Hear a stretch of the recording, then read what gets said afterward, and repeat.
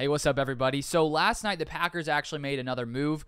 Last Friday, they released J.J. Molson, which freed up one roster spot, and now the Packers have come in, filled that roster spot by claiming defensive lineman Chris Slayton from the 49ers off of the waivers. And if we take a look at Chris Slayton, played college football at Syracuse, was drafted by the New York Giants in the 7th round of the 2019 NFL Draft.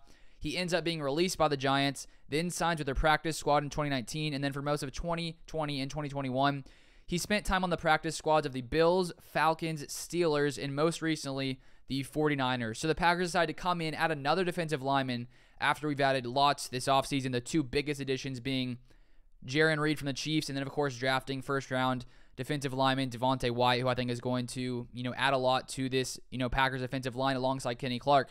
So they finish off the 90-man roster now after only having 89 players for the past few days. And who knows if he's going to come in and produce at all. He hasn't played in a regular season game. He spent majority of his time in the NFL, as I've said, the past 3 seasons on different practice squads.